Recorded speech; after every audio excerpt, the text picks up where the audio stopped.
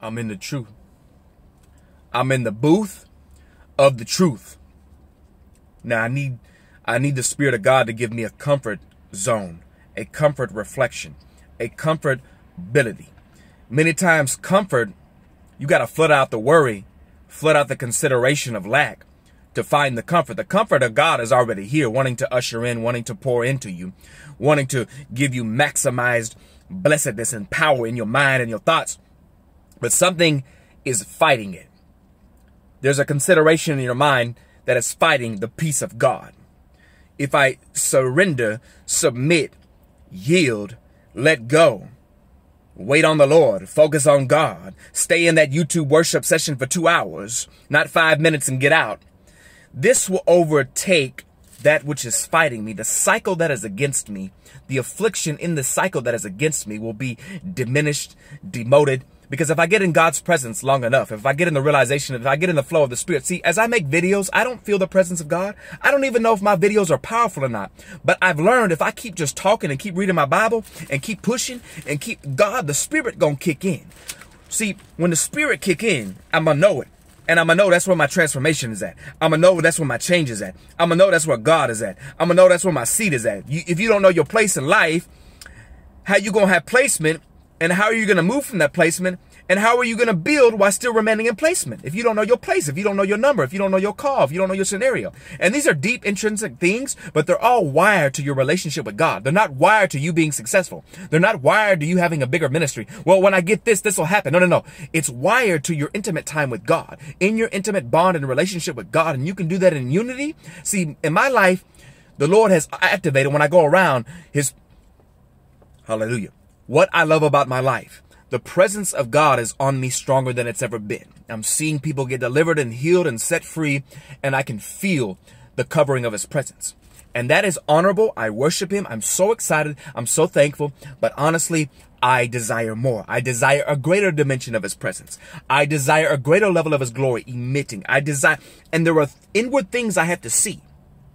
There were outward experiences that were actually inward perceptions that actually became ultimate realizations that actually rose me to the mountain of all climaxes that became the solution. So if the solution is doubt, which you don't realize things rise in your life. I don't doubt. I just want to have faith.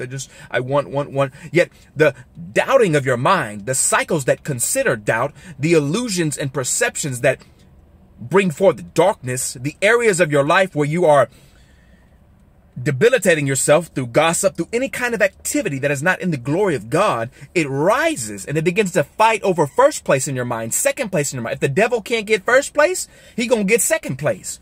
As long as he can get placement on you, he gonna have a say so. As long as he can get inside of you, somehow he has a right. Okay? You don't let that devil inside of you. Things do not make, the spiritual things, and the Bible tells us it does not make sense to the carnal mind. I still serve Jesus today, and none of this stuff is making sense to my mind. But after long enough, if I just worship, if I just get in his presence, everything begins to make sense. But I have to openly testify of what he is showing me. I have to publicly pronounce the God of heaven to shut down public demons at my work. And publicity comes into your invisibility. What's going on in this area? You say, well, I'm just not going to worry about it. Yet you got things afflicting you at your job that you're bringing home with you. You're bringing it wherever you go in life, you coming back home with it. So wherever I go in life, I'm cutting devils down and bringing glory back. Because when I come home, I'm coming home to my daddy. I'm coming home to my father. I'm coming home to my Lord. Okay? So I return. I go out in life. I conquer like a lion. I fly like a prophetic eagle.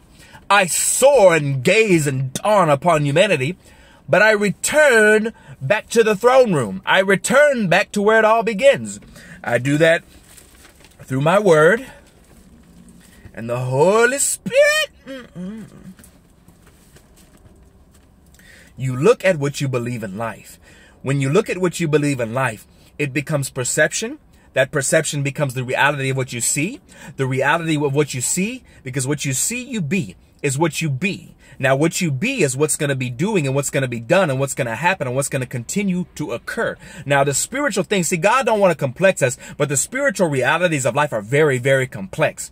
And as God gives us deeper understanding and he gives us deeper roots into the dimensions of his mind, his insight, his revelation, his wisdom, his outpouring, his spirit, then I'm able to break these things down, uncode them into a civilization of a body of knowledge. And I'm able to present it in an eloquent way where there's understanding to the kindergarten, to the first grade, to the congregation, to the angels, to the saints, to the heavens, to the glory, to the galaxy. And so all these different meters of power.